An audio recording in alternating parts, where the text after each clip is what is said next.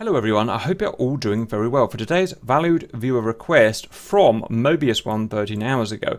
Viewer request again, as my name still hasn't shown up in the list. Yeah, it happens. I'll do a video about this. I need to do a video about people's suggestions not making the list. It just happens. There's all sorts of reasons why, but you know, just request it again if it doesn't show up. That's just what you have to do. May I request a video going over the comprehensive look at an aircraft's damage model in DCS? I mean, I'm not sure about comprehensive, but yes, we can look at the damage model and show how it works. I.e., is it based on a damage point system, enough bullet hits says your wings fall off and it's racked up enough points? Yeah, that's correct basically. Or is it locational damage accurately modeled? Things of that nature would be awesome. Okay, right. And I do have I mean, you know, I'm not a programmer, but I've got a fairly good idea of how it works because I've talked with a developer in DCS World to speak about roughly how it works, and so I'll translate that to you. So we'll jump into DCS now and give it a go over. So this is our understanding of how it works. We have systems in DCS. Systems is, for lack of a better word, systems is the word that I'm going to use. One system is, if you like, the main world. So this map, the Persian Gulf, that is one system, okay? Within that system, there are subsystems. So in this case, we're going to have an FA-18C, an F-15, an F-14. They are subsystems. And their system, if you like, belongs to the guy that wrote that particular module. So the F-14B will be a subsystem that works within the ED's core world system. This would be a subsystem, the F-15, whoever wrote it, I don't know, Bell Simtech or whatever, it doesn't really matter.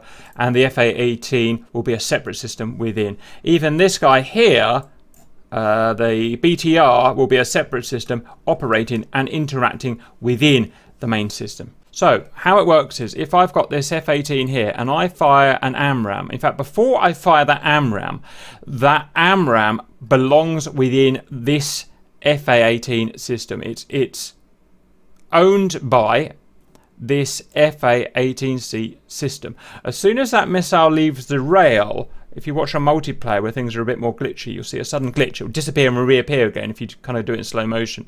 And that is that missile changing from ownership of this system here to the DCS world system. It's basically being deleted from this system here, the F-18 system, being recreated into the world system. And it's now owned by the DCS world core system, okay? And it will fly along its flight path until it hits a mountain or a plane or whatever. And it's now property of the world system. But let's look at that in reverse. Let's say that missile had been fired by a bad guy.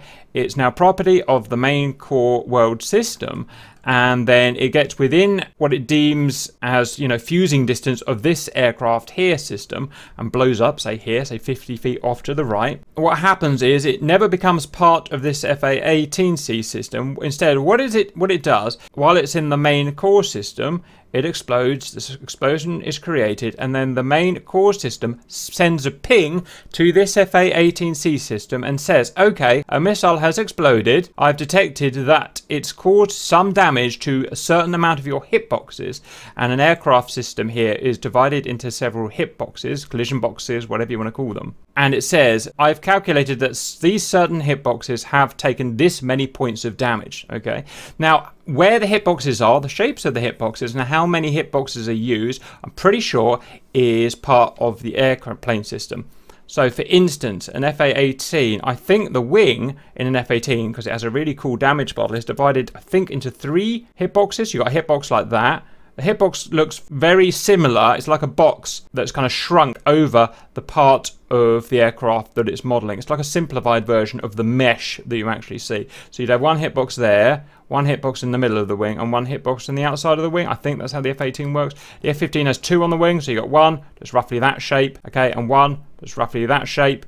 And this is how it works also for, you know, actual collisions for a plane running into a plane. The F-14 is a bit simpler. It just has, you know, they spent all the time in the F-14 on the inside. So the outside hitboxes, collision models, whatever we want to call them, are a little bit simpler. So the whole wing on the F-14 is just one hitbox shrunk around the mesh of that wing. So let's go back to what we were saying. The missile blows up, the world core pings the F-18 and says, I've detected that that hitbox, that hitbox, that hitbox, and maybe that left engine hitbox have received this many points of damage.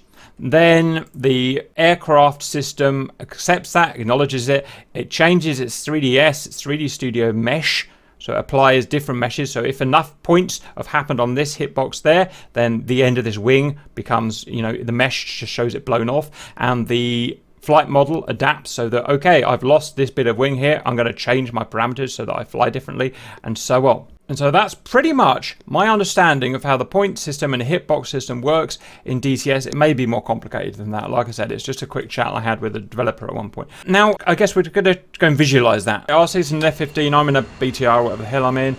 Let's go and have a play. So let's apply some bullets. These bullets will become part of the world core system until they are detected to hit that hitbox there, at which point the F-15 will be pinged that some points have been deducted from that hitbox there, and we'll see what happens. You can see the explosion. And you can see the 3D mesh for that outer wing has been changed, so it looks like to us that that piece has been blown off, and the flight model will be adapted, so it will slew to the left and so on, and some fire's been added. Let's do the inner hitbox. Again, when enough points of damage. Oh, look, it looks like it's 3 points of the wing, I'll see. So let's try if we can get this last bit. In fact, let's go and have a look at it. Yeah, it is. Right, so this is a 3-pointer. Wow. I mean, it shows how good these FC3 planes are really top-notch in terms of their damage models, if not the best. They're just so cool. I'm trying to hit that one there now. You can see the explosions coming out from the middle of the hitbox. I'm not sure it's detecting. I don't think that's. I don't. It is. It is. Okay. Just it's lost my flap. Okay, I'm gonna have to reload. And now it's got fuel leaking out of there, and so on. And the horizontal stab is. Oh look, I'm hitting the tail by accident. So I don't think I can cut any more of that wing off, at least with this angle that I'm firing at. But what I've accidentally done is shot the tail off. In my flap. Roger. Maybe only the flap comes off like that. Yeah, I forget now. I thought it was 3, but it could just be the 2. Yeah, the models all appear to be a bit different in how they work. The hitboxes, I believe, are owned by the plane, if you know what I mean, rather than the DCS world. Let's try shooting that stabilator off, or whatever it's called. I always forget. Don't forget my nose too. Oh yeah. Okay, oh, look, see, just a few hit points, and the stabilator's gone. There's probably a randomizer in there as well. One thing I've noticed in DCS is to simulate. What do I say about getting myself into trouble? But to make things seem cleverer than they actually are, and I mean this in a good way, there's loads of randomizers in DCS World, we've noticed, while doing all of the kind of testing videos that we've done. They put randomizers everywhere to make things, you know, seem a little bit more complex than they are. And that's good, because randomizers is a great way of making something seem complicated, even though, but, you know, not taking up system resources. Nose, you can see, first of all, the textures change of the 3DS. You see that? And then next, ping, the 3DS model changes, and that happens. So on. I don't think canopies are modelled. A moment. Oh, look at that. Canopies. It might work. I'll see what happens. You're hitting. Yeah, I hit it. Oh, look. yeah. I hit it. And so it's just great. There's yeah. damage. Yeah. So I can basically take just about anything off. Landing gear in DCS are not modelled in terms of damage, so I can't shoot that landing gear off when they're extended, at least. They're only modelled so if you come and land, you know, painfully, then they'll get damage like that. That said, when they're up and inside the model, they can be damaged from actually hitting the model itself. It's a bit weird how it works. Anyway, I think we'll explain that as best we can. Now we're going to go over to the F-14. The F-14, great plane. I'm not saying it's not. I'm sure you'll all agree. But they've done very little work in terms of the exterior damage model. So we're going to show what a simple damage model looks like. So if you want to go to the F-14 RC. For instance, we've only got one kind of funny shaped hitbox for the wing, so let's try that. So if I shoot the end, yeah, just about getting that. See, the whole wing falls off, and that's just how it is, you know. Stabilator, we've got one there, I think. Ping, and that's come off. Tail, you can't blast the tail off like you can on the F-15, but it will change its texture on the 3DS. You do enough, I think. Has that got bullet holes in it, RC? I thought that did. It does. Oh no, it doesn't. That's weird. I'm just going to reload and try Somewhere again. there's a hitbox for the engines, probably center. Yeah, the engines are. Yeah, Center. it's they're really simple. So I can sit and shoot the engines, and I won't do any damage like I will of an F-15. But instead, you just got a kind of box in the middle of the aircraft that kind of simulates the engine damage. It's a bit weird, if I'm honest. I don't know how they've done it exactly. I don't think we'll ever find it. So I've hit it at the right angle there or whatever. It's detected the hit, There you and go. it's now. But they won't blow off, will they? No, they don't blow off. I've never seen a fin blow off. We'd know by now. Also, you know, simplified cockpit isn't modelled at all. Bullets will just go through the cockpit. The nose might have some 3DS texture changes, but no actual mesh changes.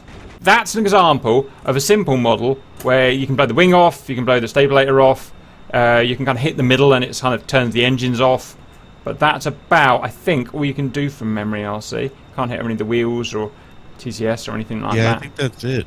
And one bad thing about that, again, don't want to slag the F-14, everyone loves it, and whatever I say, no one will stop loving it.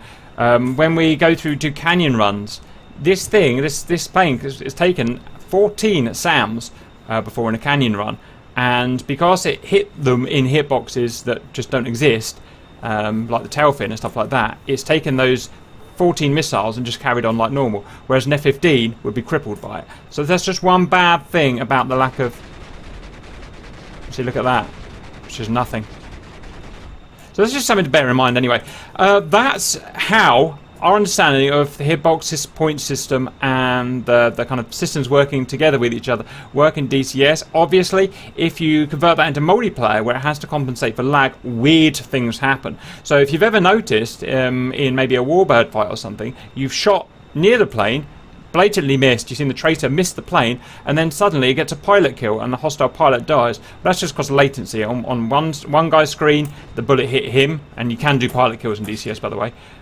Try and get RC there, may or may not work. And on your screen it's completely missed, and that's just because of latency. It's going to happen with all games, especially with fast moving objects. So you just have to, so the hitbox system doesn't work very well with when the planes are close to each other and high lag situations, but you know, there's nothing anyone can do about that. Anything you want to add to that, Super RC? Nope, that's it. I hope you enjoyed that and see you later.